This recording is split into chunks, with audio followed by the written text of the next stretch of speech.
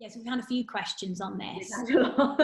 So we've got the moral obligation and then the legal one. It's all dependent on what the contract of employment says.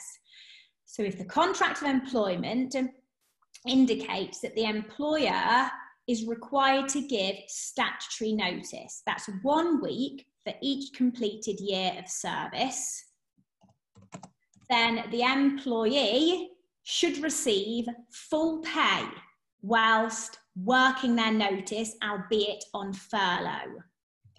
If the notice required to be given by the employer is at least 1 week more than the statutory minimum, then the employee can be paid just furlough pay, which might be agreed reduced furlough pay, 80%, for their notice period. And again, that will be recovered from the furlough fund, as will the full pay. 80% of the full pay in the first scenario can be recovered from the furlough fund. So I appreciate that morally employers may say, well, shouldn't we be paying 100% of the pay and not recover anything from the fund? Maybe, but that isn't what the law says. The law says you can recover it. Okay.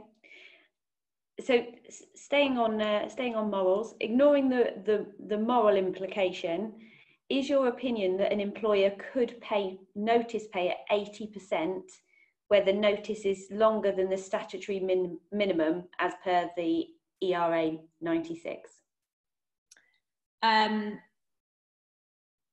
No.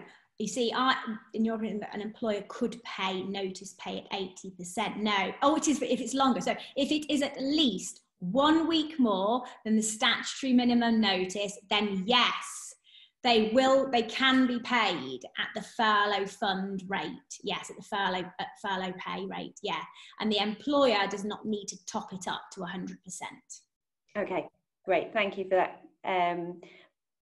clarification. Although the government and Martin Lewis are advising at the 100%, aren't they? Yes, I think that's what they're saying, but that isn't what the legislation says.